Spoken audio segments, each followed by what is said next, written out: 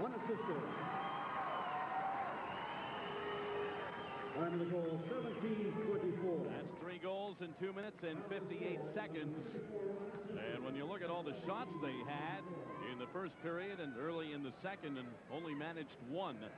But we talked about that on radio on Friday night as a fight breaks out, and your prophecy may be coming true here.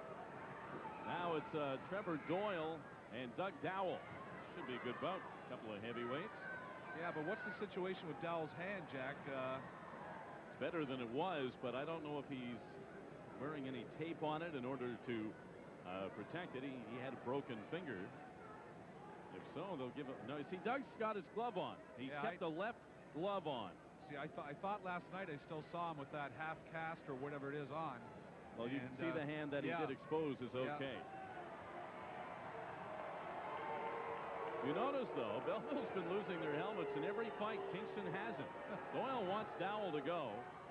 And with less than 5 minutes to go in the period, the 2 will go off, and Doyle is hearing it from the Belleville fans, and he's mad. You can just see him storm out the door. Well, Doug can't go. I mean, not unless he wants to fight somebody with one hand.